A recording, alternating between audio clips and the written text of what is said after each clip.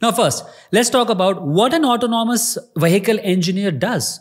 Autonomous vehicle engineers are responsible for designing, developing, and testing the systems and technologies that enable vehicles to drive themselves, right? Now, this includes everything from sensors and cameras to control systems and software.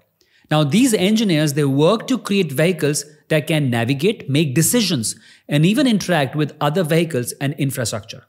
So, autonomous vehicle engineers are responsible for developing cutting-edge technologies that enable fully functioning driverless cars by programming self-driving vehicle sensors, which allow vehicles to detect their environment autonomously, navigate route paths safely, and detect hazards quickly.